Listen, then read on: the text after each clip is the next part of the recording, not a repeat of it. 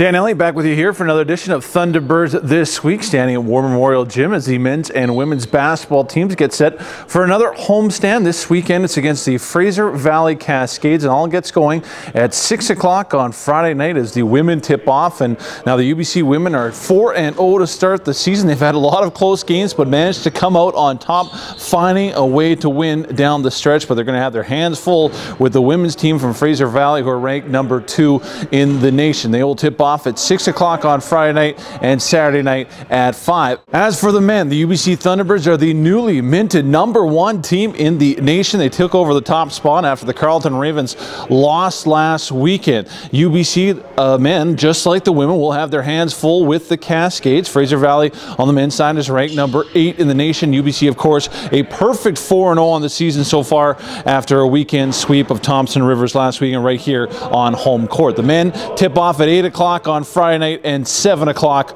on Saturday night. Looking for a little puck action? We'll just head out to the Doug Mitchell Thunderbird Sports Center as the UBC men's hockey team will be in action taking on the Manitoba Bisons. This will be a great test for the Thunderbirds. Both teams sit in 3rd spot in the conference right now with a record of 6-3-1. UBC coming off a weekend sweep over the Mount Royal Cougars, while the Manitoba Bisons, they're surging. They started the year 1-3, but since then have won 5 of their last 6 games. They're arguably the hottest team in the conference, so a big weekend series for the men's hockey team at the Doug. And finally, a big shout out to the men's soccer team, of course, the 2012 CIS national champions. They were undefeated this season. They went 21-0-3, a perfect 3-0, of course, at the national championships, where they outscored the opposition 8-0, including a 1-0 win in the final over Cape Breton. So congratulations to head coach Mike Mosher and his entire team.